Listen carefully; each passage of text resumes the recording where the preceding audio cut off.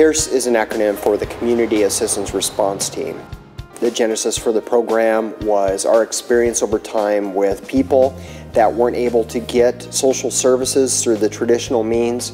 They felt isolated and resulted in many 911 calls for basic assistance. I chose to do my practicum at the Spokane Fire Department CARES team because I really wanted to have a practicum that allowed me to be involved in the community, work with a variety of populations of individuals, and really get a well-rounded education. I think the long-term benefit to EWU and to the region is that at the CARES team we consistently provide a high-quality practicum placements for students at the bachelor's level and master's level to participate in, and that we give them high level of skills that they can take upon graduation out into the community.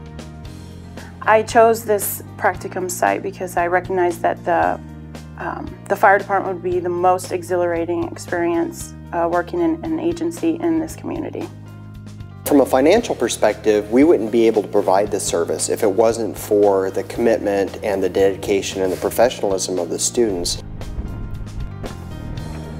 The citizens that we serve really appreciate the students coming out and connecting them to services that they may not have been aware of. Riding in a fire truck or a ladder to a fire is just about the greatest thing there is.